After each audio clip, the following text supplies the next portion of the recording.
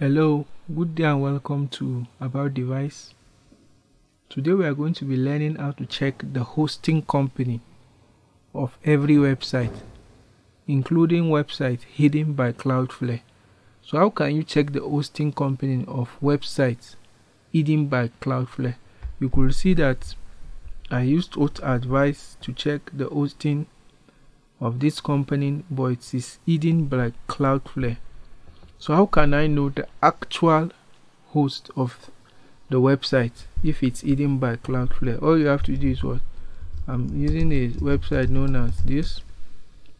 So I want to detect its hosts since it's hidden by CloudFlare.